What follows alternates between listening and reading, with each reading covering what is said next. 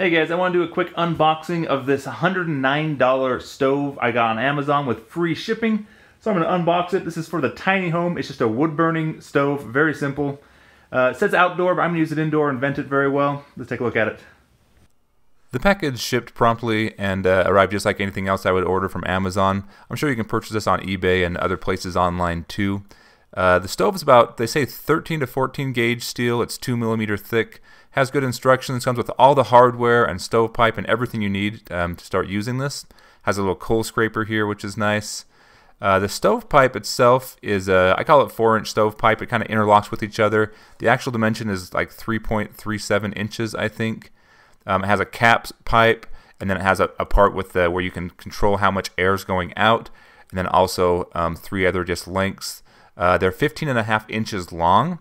So when they're all put together, you have a total of 77.5 inches of stovepiping from the top of the stove, which is pretty cool. The total dimensions of the firebox is 11 inches by 17 inches deep and then 8 inches high. So it's a fairly small stove. These are the legs that go on it, and they just have little holes here for the screws that just mount right in. All the hardware to put the legs on. Here's the handle, has a little spring. This doesn't function really well. It's kind of a pain to get it to open and close on mine.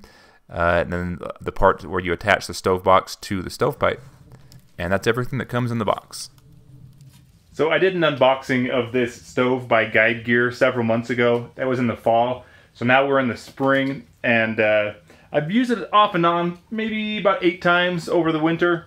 We're in April now. It's not too cold outside. But this stove has just been really, really great. And for the price, you really can't go wrong. I did have a little bit of issue with leaking, but that's just because of I didn't know what I was doing getting the seal through the roof. But now I've got it pretty well, and it heats up this tiny cabin really well. I got a little upstairs loft here. It's 200 square foot floor, so it's a 12 by 16 foot cabin, or tiny home. And this does a great job of heating it up. This has been going for about 45 minutes now, and I'm ready to take this off, and it's nice and warm in here. So great little stove.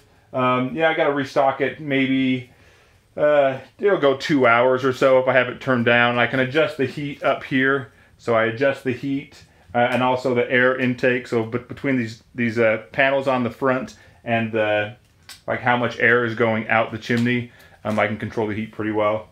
For the price and free delivery to my doorstep, I really couldn't go wrong with this stove. So hopefully you found this informative. I'll include links to this product in the description of this video. If you have any questions or comments, please leave them below, and I look forward to catching you in another video.